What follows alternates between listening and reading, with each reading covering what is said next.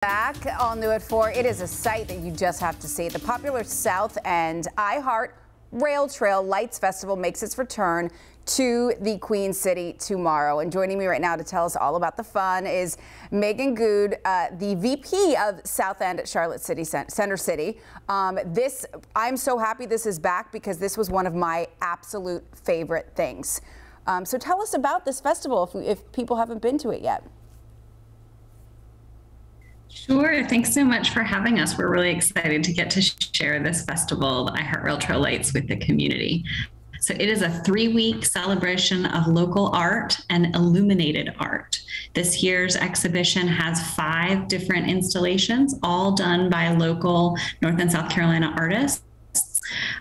They'll be up from tomorrow, Friday, March 4th, until March 20th. And of course, they're best seen at night when the sun goes down and they're lit up from within. And I have to tell you, if you haven't seen this, it is a must. It feels like a community coming together to celebrate local art, which I think is just fantastic.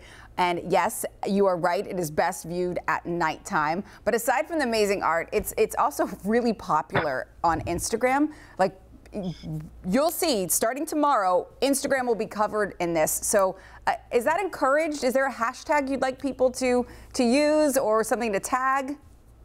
Yeah, people can tag anything always with the hashtag SouthEndCLT, and we'll see it and we'll reshare it there and on the Rail Trail CLT channels as well. So you can do both of those. Where to start, where to go is all on our website at southendclt.org. So there will be lots of Instagrammable moments and just like neat ways to interact with the art.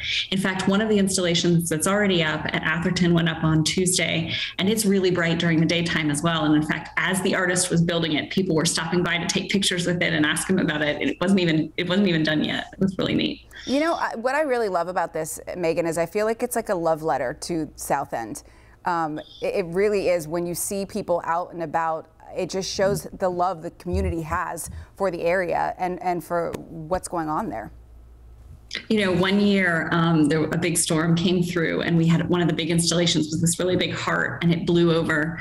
And before our team could get out to fix it, neighbors from the community came over and set it to rights, and were out repairing it before our crew could even get there. So yes, it's a total love letter to the neighborhood and to the artists, and the neighborhood loves it in return. And everyone needs to go check it out. It is free, which is a great thing. Megan Good, thanks so much for sharing this with us. And I'm telling you, people, you gotta go and check it out. It really is incredible.